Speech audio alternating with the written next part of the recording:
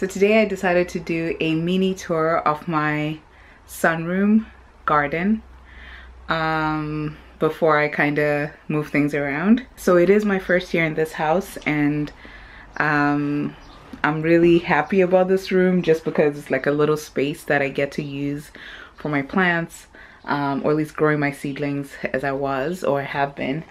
So without further ado, this is what the sunroom garden looks like from a high level.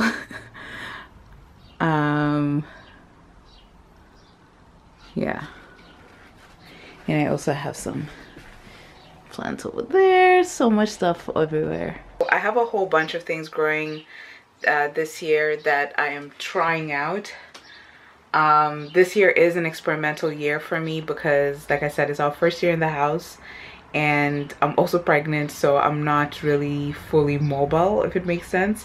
So I kind of am looking at it as like a year of just seeing what kind of stuff I want to be growing.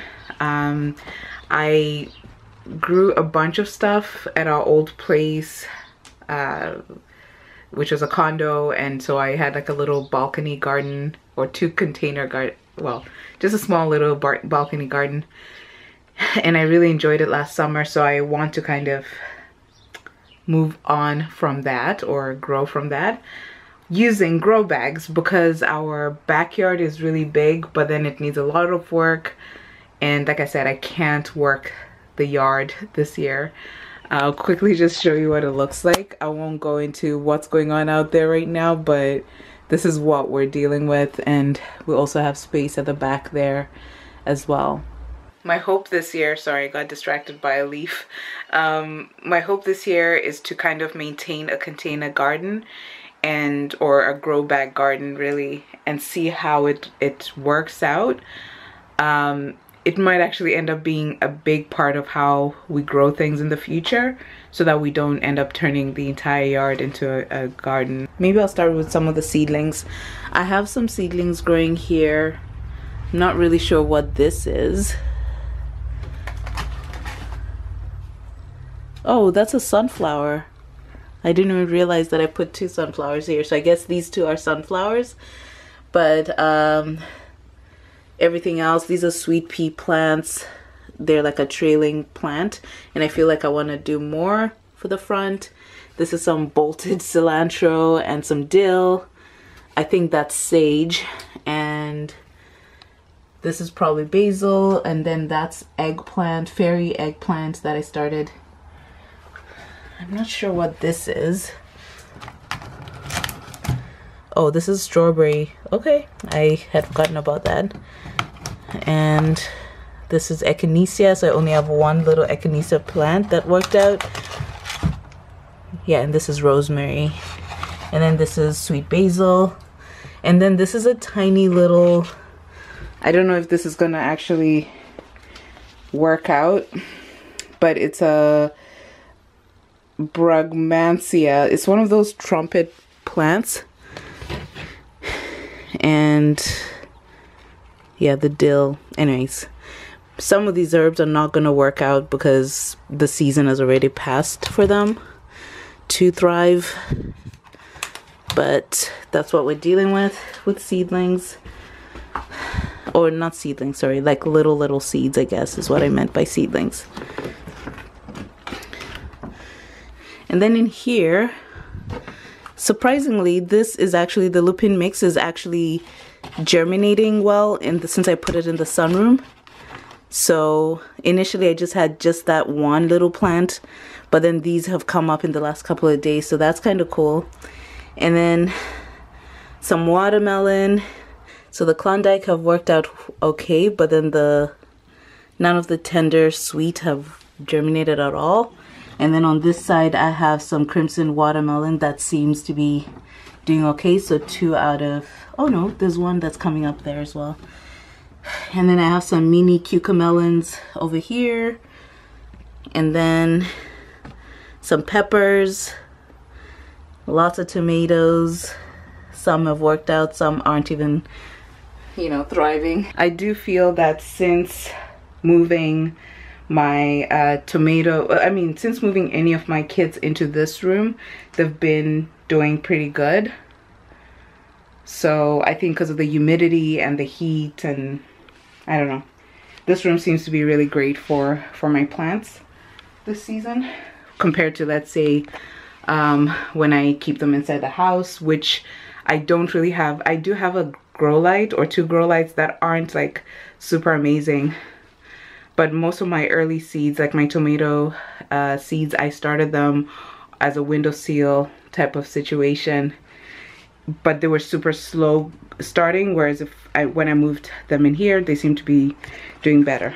I think a lot of what I'm growing this year are tomatoes and peppers, with a couple of exceptions, but those are the 2 sort of plants that I have tons of varieties on, to the point where I hope that I'm not overextending ourselves. We might end up with way too much produce, but we can just share it, I guess. Okay, so here we have a Hungarian hot wax pepper, which I actually want to pinch the top. Yeah, this one, I feel like it's flowering too soon, but maybe I'm just, I don't know. But yeah, this is that. And then we have a red tomato cherry that I just put in this grow bag. It's kind of establishing okay, but not like as good as I was hoping it would.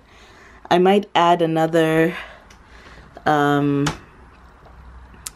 a couple more French marigolds in here, because I only have one little one that's popped at the bottom there. This is a grow bag with Viking potatoes. I just put them in earlier on today. Some edamame and some French marigolds as well. So again, this is the only French marigold that's popped up. The other ones have just not. So that kind of sucks. I might need to add something in there. This is a Rio Grande tomato. This is one of 2 tomato plants that I started super early, and it's doing really, really well. I've got tons of these. I'll show you guys at the window seal. And then these are the 2 potato plants that I started earlier. I started both these at the same time. These are Yukon Gold, and this is the Viking potato. The Viking potato, as you can see, is a Viking. It's the one over here. Super aggressive grower. I don't know that I've tried those Viking potatoes before, but if they taste good, I'm gonna be just growing Viking potatoes. And then this Yukon Gold was kind of slow, but it's picking up now. I did have one on this side that didn't or hasn't come up at all, and I don't think it's gonna come up. And then I do have like a little apple tree that I successfully germinated. I have some seeds that I got that all 6 of them sprouted, so I've got a bunch of these little trees. I don't know if they're actually ever gonna fruit, but of course it's a long game with these things. I have some golden beets in here. I think I have a couple of red ones too, but they're mostly golden because I like the golden ones. This was like a random experiment that I'm probably gonna pull out and just stop, because this was like meant to be a lettuce bowl, but I think I ended up putting way too much lettuce for this to be normal. Another tomato plant. This is the Brad Atomic grape tomato. It's growing pretty slow in my opinion, and I'm not sure why that is. We have some garlic, early California soft neck garlic.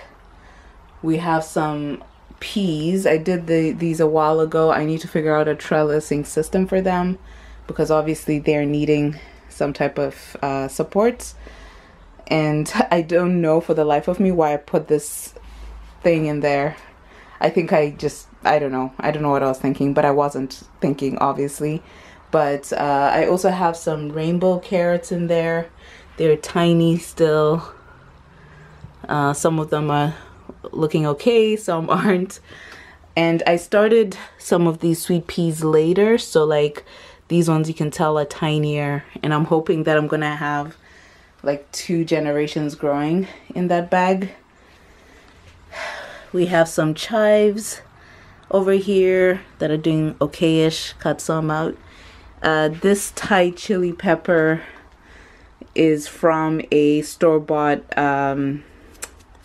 like a store-bought pepper that I had, and then I just, you know, cut it. So again, super slow growing. I don't know, yeah, I don't know when this is gonna pick up, but none of my pepper plants are thriving like crazy.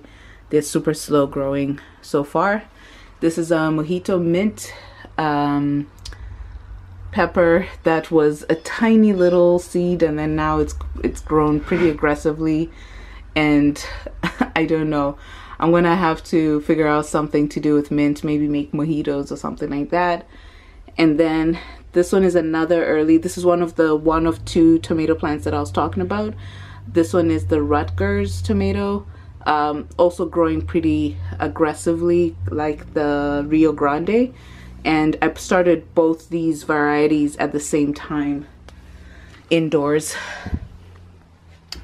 And over here I have extras of the Rio Grande and the Rutgers, which I'm either gonna sell or gift or something like that. I have already gifted a whole bunch, but I'm actually thinking I might start selling some plants, so I might do that. And then over here I have a ton of other varieties of tomatoes. I won't go through each of them, but yeah, like just different ones. Like I have Roma here, I have some brandy vine tomato there. I know I've got like tiny ones as well. Like this is an atomic, this is the same as, so these 2 are the same. And this seems to be actually growing better. Like this one that's out of this bag is growing better than this one. So that's the good thing of having more than one, I guess. Yeah, and then this is a tumbling Tom. I'm gonna put these in a hanging basket later on today. And cherry tomatoes. Anyway, so these are all tomato plants, as you can tell, that I have thriving in here. And over here, more tomato plants. I'm not gonna go through, I'll do a separate video of like all my tomato plants once they're fully established to see which ones made it. But yeah, these are all tomatoes. These 4 are tomatoes. And these are pepper plants. So this is a golden cow pepper. I don't know what the full name is actually. It might just be golden cow. Oh, golden cow wonder sweet pepper. So okay, this one seems to be having a couple more leaves, which is exciting. But and then over there I have some jalapenos. And then in this bowl I've kind of given up on these seeds because kale, I hear, is not really great for warm weather. So in some ways I'm like, what's the point of me even trying to sow it when it's not the season for it? So both these were kale, and I'm just kind of not enthused by it. And then I have some spinach over here that's also kind of like, I don't know, I'm not motivated by that. I don't know what this is. Oh, this is a spinach. This is spinach, a random stray spinach. And then this is some leftover peppers. What is this? Oh, this is the Carnival blend. I grew these last year and they really produced a lot of peppers. Moving on to here, I have 2 of these curry squash. These are the red curry squash peppers. I'm really excited most by these, to be honest, because they just look so pretty. And I know melons and squashes kind of have that like big leaf situation, but I don't know, I just like it. And looking forward to growing those. These are more Thai chili plants that I have, again from the seed, a store-bought seed thing that I bought.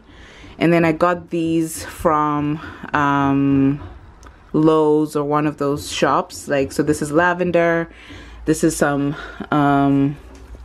what is this? I know this is sage, and then this is rose. Oh no, this is thyme. No, rosemary, my bad. Thyme is skinnier. Yeah, so this is rosemary, this is basil, and then this is sage, which is kind of nice. So I got all of these from the store. And then I have this experiment that's been going on for a minute. So this is an avocado that I germinated by myself. I don't anticipate my avocado tree to actually become a thriving tree, but it's kind of just fun to see how far this is going to go. It does have like a baby one that I probably should cut out, but in some ways I'm like, if this one dies, then there's that one, but I should probably cut that out. Sorry, there's banging because there's construction in my house. All these are peppers, ancho pepper. And then this one is a grape tree. It's like a dwarf thing. This is the only one that germinated from the seeds that I had. So I'm hoping that actually works out. And then I can't go far, but these are all the apple seedlings that I have of the Marisa apple tree. So all of these worked out. And then over there I just have, I don't know, random extra tomato and chilies. Oh, I forgot to show you guys this. This is my strawberry plant. This is from, again, the same store that I got the seedlings. This is from the same place that I got these. So I ended up getting some strawberries as well, just in case mine take forever. Hopefully we'll have something to work with this summer. And yeah, so that is basically all the things that I have growing right now.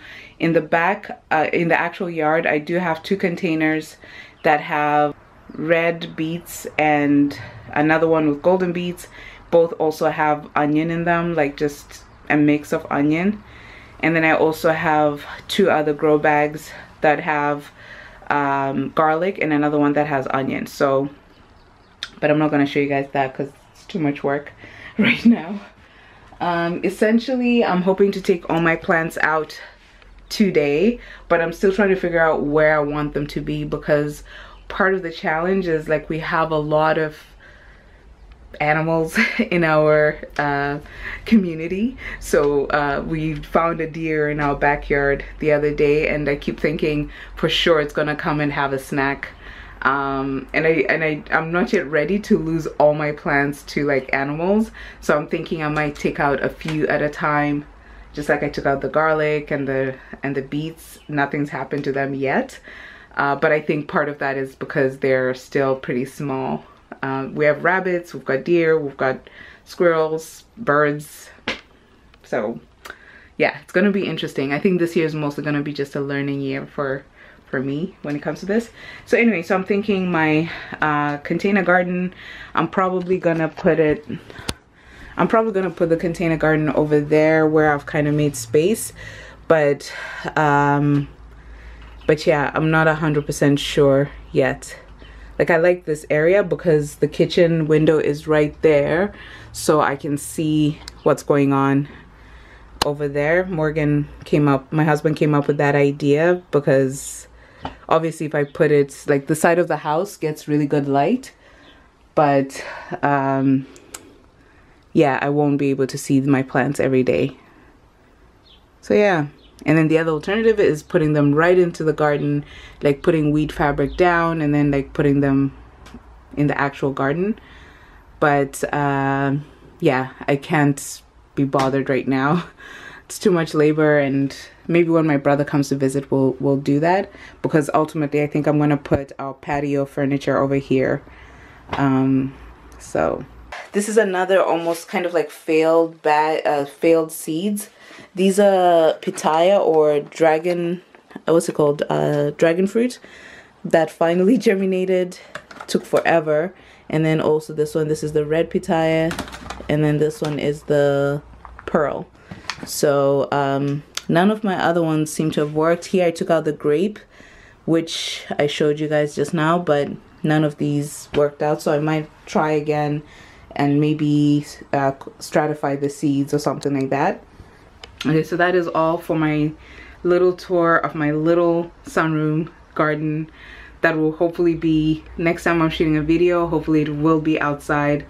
But yeah, thank you so much for watching, and I welcome any tips about how I should manage my garden, because this is obviously a very new thing for me to have a real garden that has real elements like birds and deer and things like this. So yeah, so I welcome any feedback and thoughts on stuff like that. So far nothing has been eaten, but I've also not taken anything out. I think today I'm going to take out the potatoes and see what happens. But anyways, thank you so much for watching, and if you enjoyed this video, please subscribe and share this video and like this video, and I will see you guys in the next one.